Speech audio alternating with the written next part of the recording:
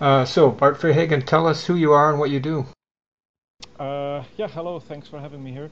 Currently, I'm teaching at Amsterdam University College, and before this, I was working as a project scientist.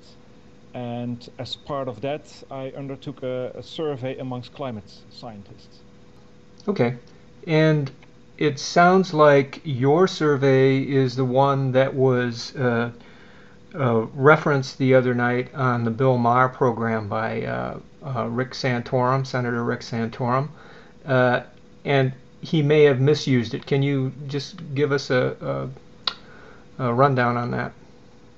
Yeah, I think it was indeed my survey that he referenced. His numbers came from an anonymous blogger who reanalyzed some numbers and came to some quite different conclusions than we did.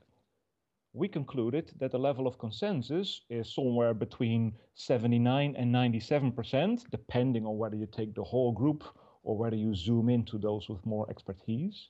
Okay, so in a sentence or two, um, was this a statement made the other night on TV an accurate assessment of your study, or was it some kind of a distortion or misuse?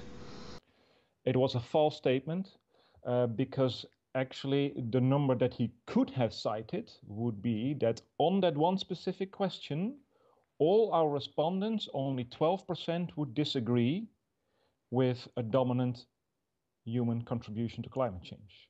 Rick Santorum said that percentage was in excess of 50%, which is absolutely false and doesn't correspond to our findings.